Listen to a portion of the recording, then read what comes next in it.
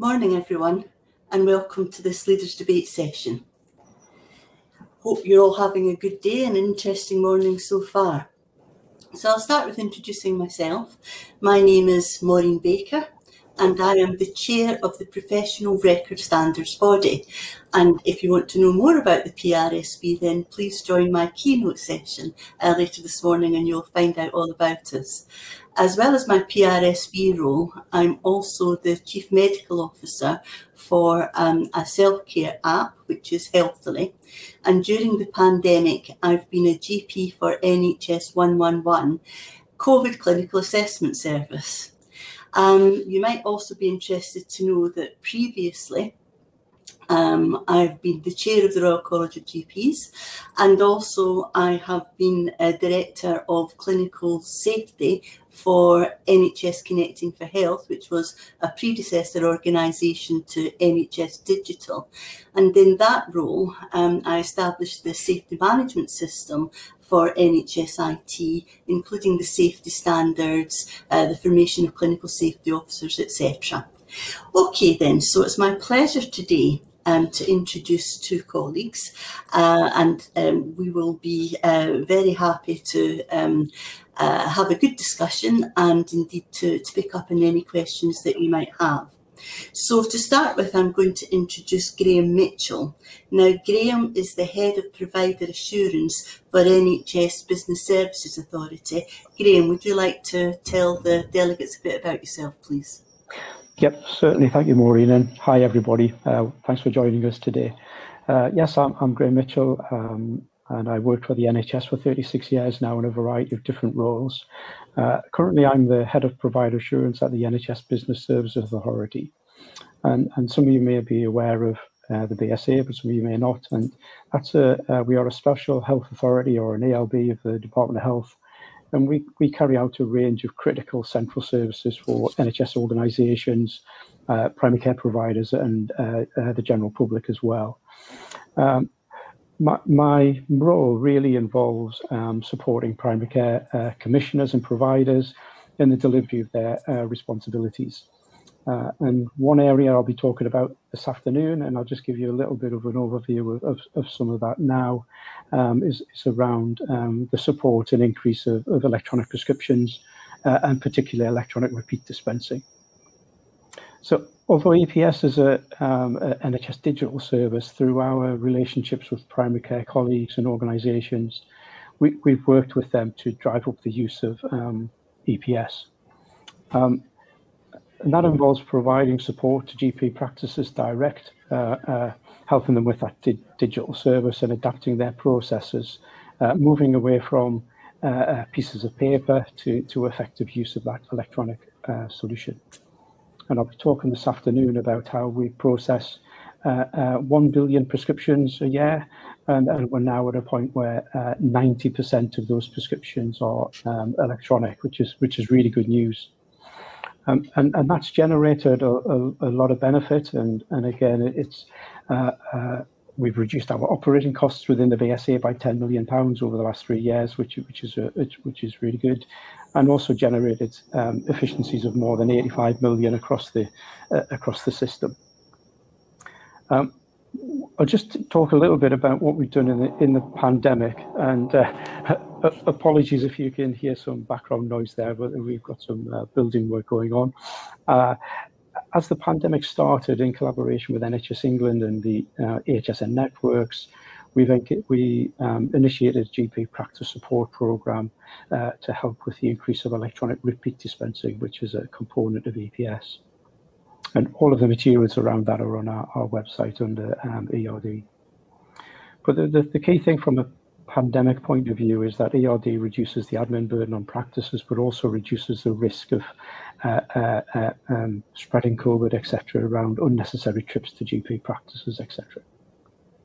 And as part of that work, I'll be talking this afternoon about how we've increased ERD by 22 million since the pandemic started. And something hopefully that Maureen will be interested in is that we've reduced GP practice time on doing that activity by about 96,000 hours. And I'll talk a little bit about that this afternoon as well. And one of the key things I really want to talk about today, and keen to get questions on, is around how we've used the data as an output from that digital system to improve services to patients. One of the challenges that GP practices have is around is identifying patients for ERD. And one of the things that we've been able to do is securely share lists of patients from the prescribing data that we have to identify those patients. But through the standardization of EPS and I think we'll talk a little bit more about standards, implementing the NHS number onto all prescriptions has really generated huge rich data sets for us and created huge opportunities around using those data for better purposes. So CCGs and GPs use that data for all sorts of things. I've mentioned the ERD, but I don't want to. It'd be good to talk a little bit about polypharmacy and how we've used those data sets to identify patients that could be at risk of harm. And we'll talk a little bit more about that. So really keen to hear people's questions around the efficiencies that we've generated through that digitization and the enhanced data that's become available to make those decisions possible. And the key thing for me is about how everybody has worked together, embraced the solutions and generated benefit for patients. So keen to get questions on that too. Hopefully that covers off everything, Maureen, and I'll pass back to you. Thank you. Thank you very much, Graham. Really interesting overview.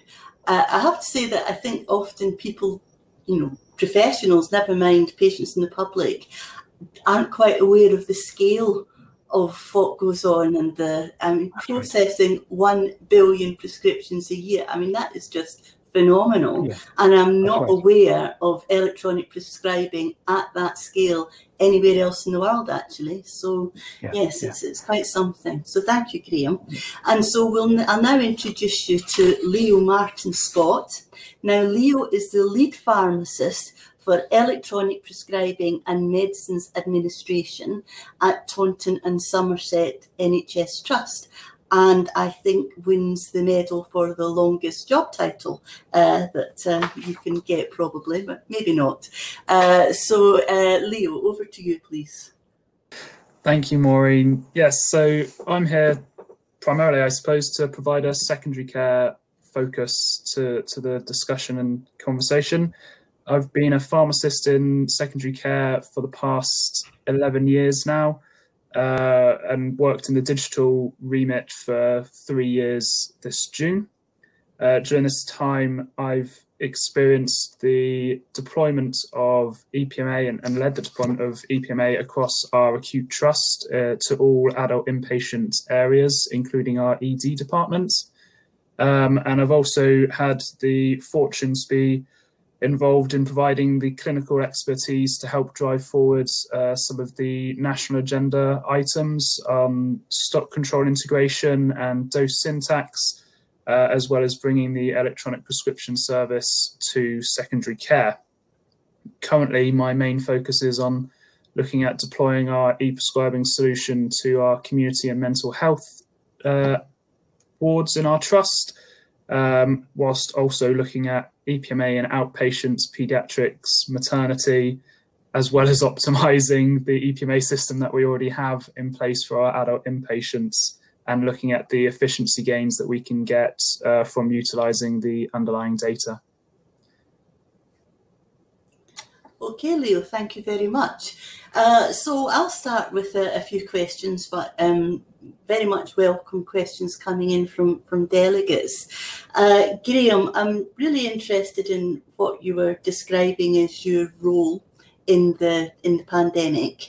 And do you want to say something about your view on how our experience with COVID has driven change with electronic prescribing? Yep, thanks, Maureen. Yes, absolutely. I think the key thing for me is the realization of the benefits that a digital solution can offer around reducing bureaucracy is the main thing for me. But if I just use an example of the electronic repeat dispensing, where we were going to set up a pilot at the beginning, actually it was actually on the 23rd of March last year when we were to set up the pilot, and on that day we were then asked to make that a nationwide initiative, and we achieved that in just 4 days, moving from providing a service to 3 GP practices to the whole country. And yeah, exactly. But that was only achieved by the collaboration of lots of national organisations, local organisations, and teams within those organisations as well. So for me, the COVID has seen the breaking down of barriers, and where people have seen that collaboration much more to achieve shared goals, and that's something that we necessarily hadn't seen prior to COVID. So for me, there was a big change around acknowledging the benefits of that digital solution, but also people working together to achieve that rollout, but also for people to use it in an effective ways for the benefit of patients. And that's the key for me, is that it was all being done for the benefit of patients. Absolutely. Thanks for that. Leo, if I move on to you, in my PRSB capacity, I'm clearly really interested in interoperability. And I wanted to ask you, from your perspective in your trust, what you see as the greatest challenges around interoperability, and also what you're hoping for as the sort of benefits that will be most quickly delivered. So a two-part question, if you don't mind: challenges and hopefully rapid benefits. Yeah, that's fine. So I'll address the first part of that question. Primarily, the biggest challenges that we've had with interoperability are dealing with system vendors, because the data standards haven't always been aligned or mandated across system vendors.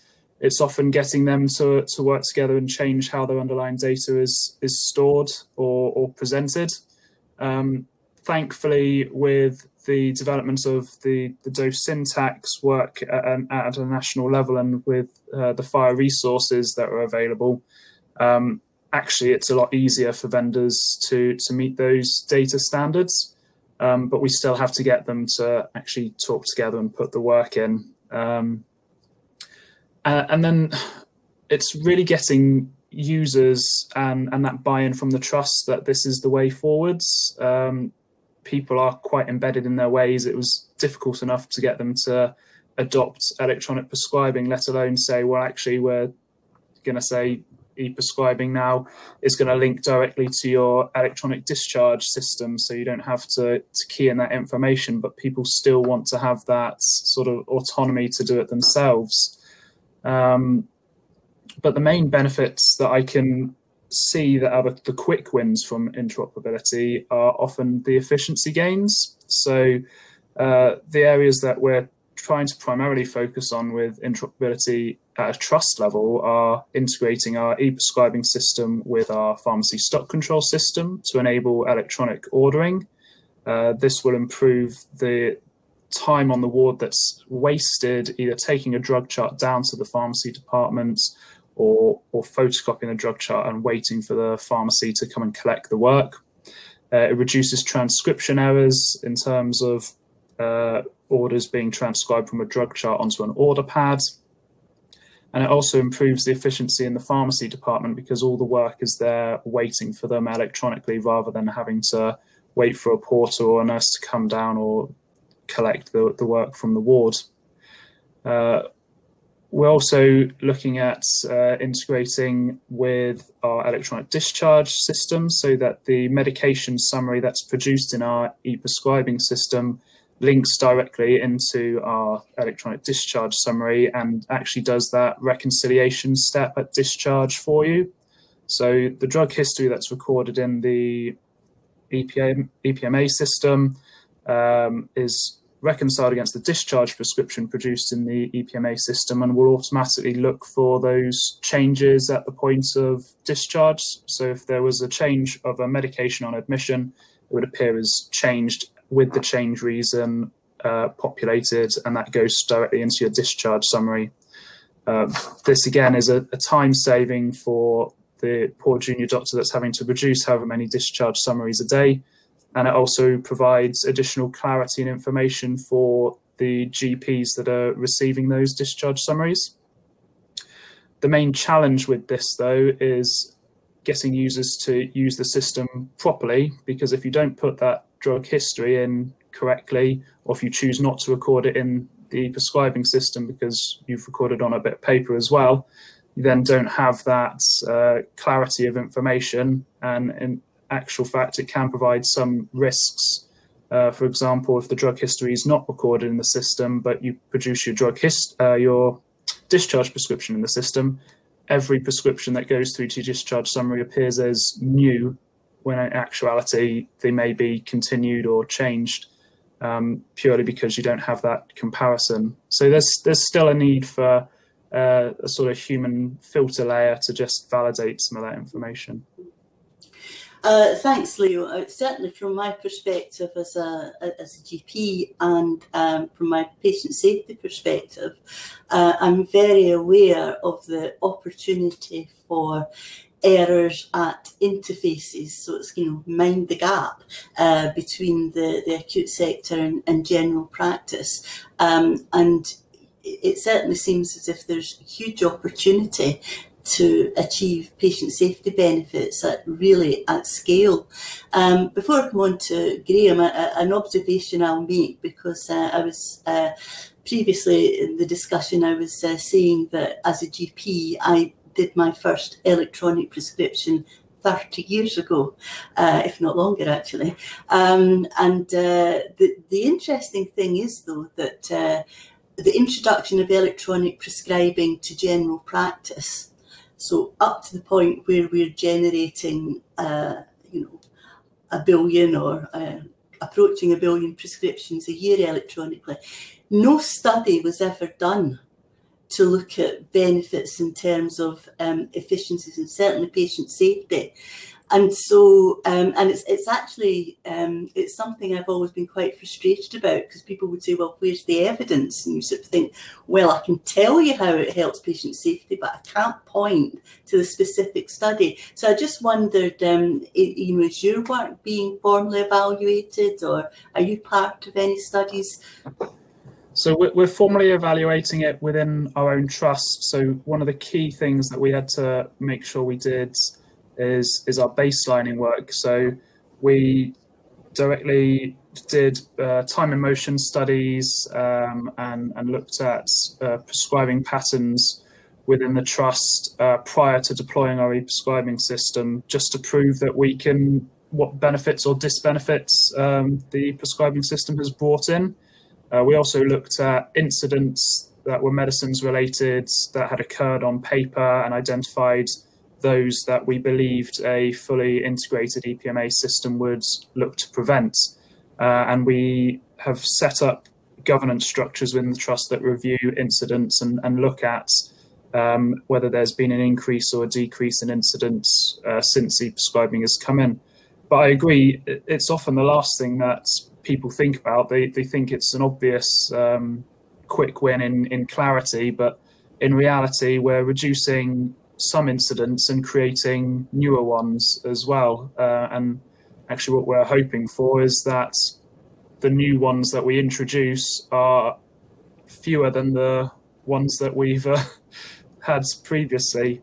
And we've noticed this in conversations I've had with other trusts around discharge medicine service and systems like Pharm Outcomes, where actually those key benefits that the discharge medicine service provides in terms of interventions that are made in community by the community pharmacists prior to the GP seeing that discharge summary, they're very rarely captured or fed back to secondary care. So when it comes to the service being reviewed and determined whether it should be continued or not, it's very difficult to say, yes, this service is providing a benefit to patients. And actually, it's only when harm or errors happen that you say this service needs to be present. I'm sure we're all aware of the case reported, I believe it was last year or the year before, whereby a patient was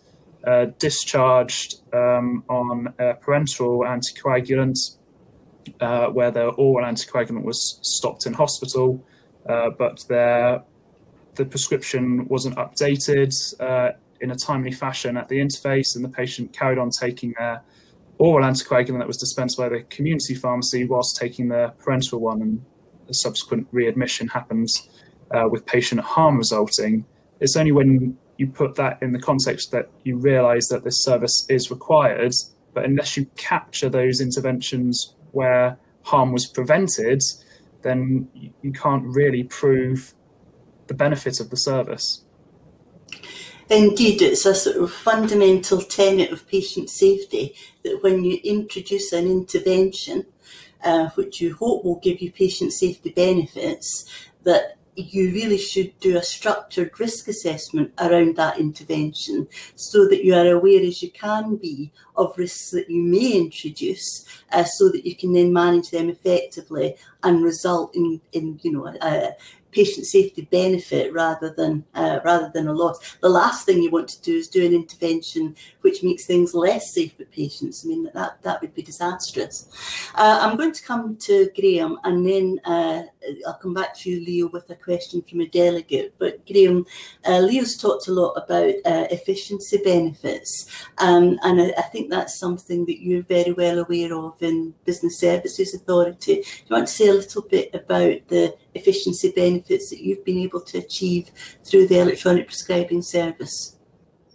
Yep, certainly. I think I suppose the most obvious efficiency one that we do have is from our internal operating procedures. So this afternoon I'll be showing an image of the paper prescriptions that we used to receive from 11,500 community pharmacies every month. So you can imagine receiving 11,500 bundles of pieces of paper that then had to be managed through to reimburse the pharmacies for the medicines that they've dispensed. But having all of those messages come in electronically in a standardized way means that we have less data entry to do, which means we can introduce extra system validation, which means less human intervention, which means less errors, etc. So over the last 5 years or so, and I think I mentioned earlier that we've generated over £10 million in operating savings, but I suppose in real terms it will be even higher than that, because that's just a 10 million difference from 2016 to now. So yes, from an operational point of view, yes, huge benefits. What we also have seen is, and it's funny that Leo mentioned time and motion studies. We've done some of those in the early days of looking at EPS and ERD as well in GP practices. So as well as efficiencies that we've had from an operational perspective, we've identified operational savings within GP practices as well from using that digital solution. And while I'm going to say that we determined that it was about 15 seconds saving per prescription that moved to ERD. Now, 15 seconds might not seem a lot, but if you then multiply that by the volume of prescriptions that we all deal with, in the work that we've done just since March, 96,000 hours of GP time we've estimated to have saved that can then be reinvested in patient care, which is obviously a huge benefit. So for me, there's our internal operating efficiencies that we've seen, but we've also seen better use of specialist time in the community, if you like, to provide better care to patients. So that, for me, that's the real important one. I think it's tremendously important, and as you say, when you apply 15 seconds to all these transactions, it certainly does give you something very desirable. So still on the topic of efficiency services, Leo, efficiency savings rather, we have a question from Jonathan Prosser. Jonathan says he is a CCIO trying to get organisational awareness of the efficiency savings which can be made in his community and mental health trust, as well as regionally. There is considerable upfront investment required to set things up in the first place to reap the benefit. So Jonathan is asking, how did you make the case, or who did make the case, and where was the money found?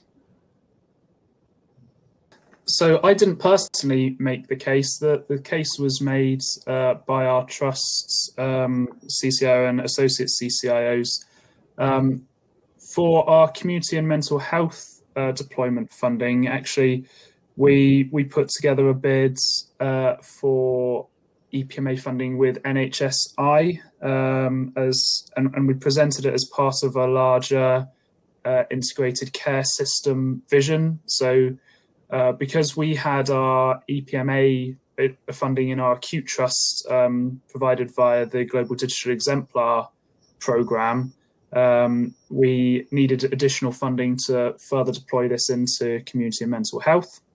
So, like I say, we presented it as part of an integrated care system vision of providing joined up care at the point of transfer between our acute trust and our primary care counterparts in community and mental health.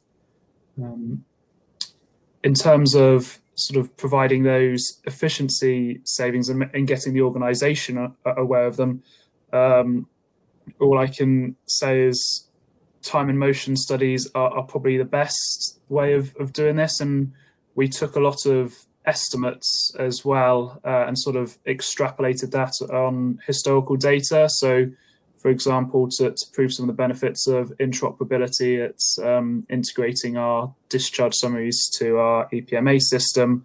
We took the average number of prescription items on a discharge summary and then timed how long it took a prescriber to put that in and then said, right, this is an efficiency saving of X amount of time at the cost of a junior doctor, and therefore the number of discharge prescriptions that we do each year provides an average time saving of this, which is equivalent to the approximate cost saving of this based on the average salary of a junior doctor.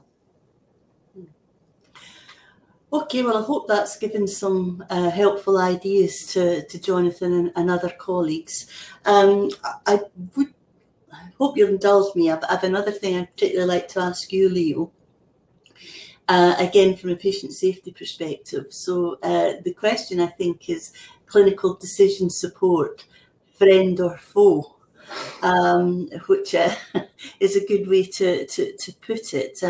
So we're looking at examples of where decision support does provide realisable benefits, and is this anything again in terms of patient safety you've been able to demonstrate so far? So yeah, decision support, I like to describe it as a crude implement, and in actuality it provides some key benefits in terms of safety gains, but it hasn't provided the key benefits that we would have hoped it had would be able to achieve.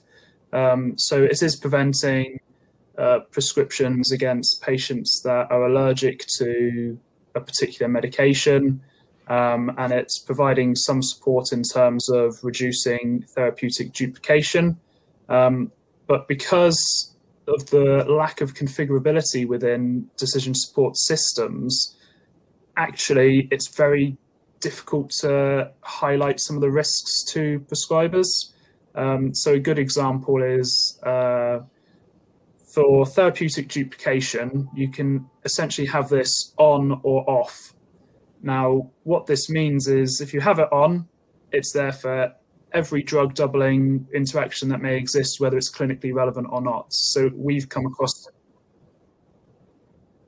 we've had examples where you would have, say, a saline infusion running at the same time as an omeprazole infusion that is diluted in saline, and it's saying, this is a therapeutic duplication, you should not be doing this. And therefore, prescribers ignore decision support. So okay. we need to thanks so much, and thank you both. Sorry we're finishing, but thanks a lot.